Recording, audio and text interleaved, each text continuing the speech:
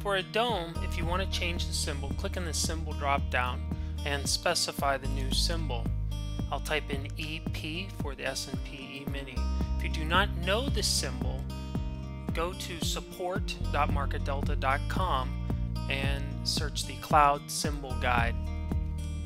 Now that we have our symbol in here, we can click and trade. We can submit buy orders from the buy column and sell orders from the sell column. To submit a limit order, simply click within the depth of market and it will submit a limit order at that price. If I want to submit a limit bid, just go down on the bid on the buy column and click. Clicking the red X cancels the order. To submit a market buy order, simply click above the best bid up in this blue area to buy. See, I am now long 1. To submit a market sell order, simply click below the best ask, somewhere down in here. And you can see I just sold one to flatten my position out.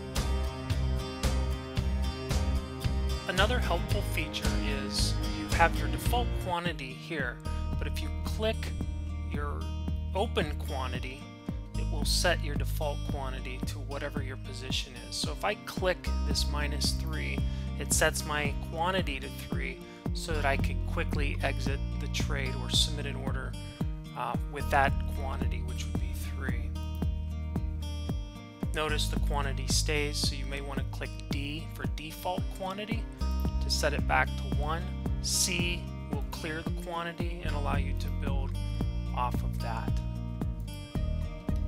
To submit a stop order, simply click stop market or stop limit. So I'll submit a stop market.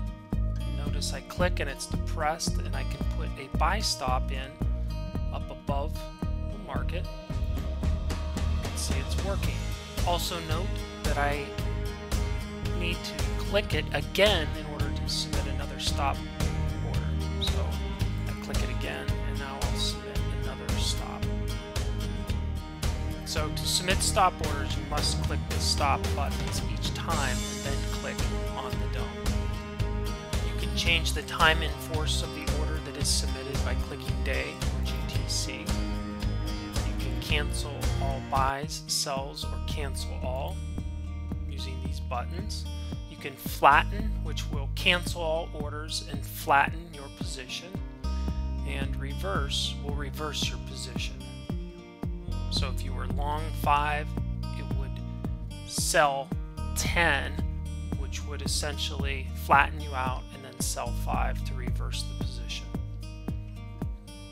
This will center the dome, and this will scroll the dome down. This will scroll the dome up.